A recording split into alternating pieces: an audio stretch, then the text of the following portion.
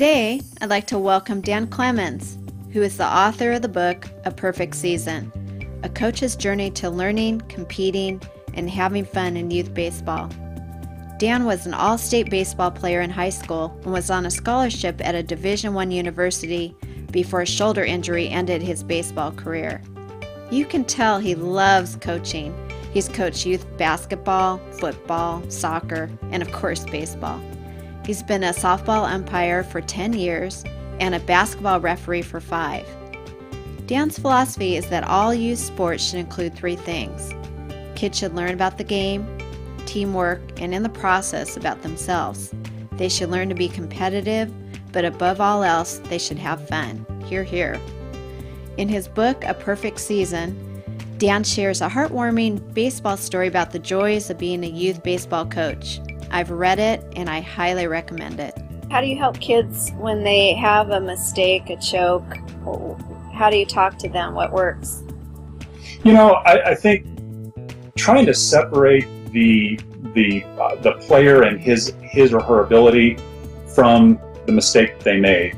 So it's, separating the event from the person or the behavior from the person. And so, hey, yeah, let's talk about that ground ball. Yeah, you really butchered that one out there. What happened? What was going through your mind? And do you remember what exactly you did out there? And get them talking a little bit about it. I think sometimes them actually just getting it out really helps them, because then it's like, okay, it's okay to talk about this. I think also setting the environment on the team that, hey, everybody's going to make mistakes, and we need to be able to learn from them. That's the big piece of getting better. And I always tell my team, one of the first practices, I said, hey, look, everybody out here is going to make a mistake at some point during the season, including me.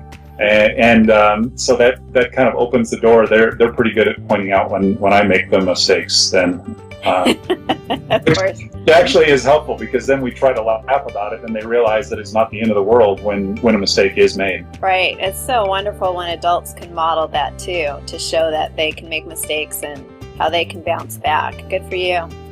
It's not easy. You have to kind of put your ego aside. Go to sportsmentaltoughness.com to get your free video training and guided visualization MP3 on how to perform under pressure. I'm Craig Sigel, the Mental Toughness Trainer.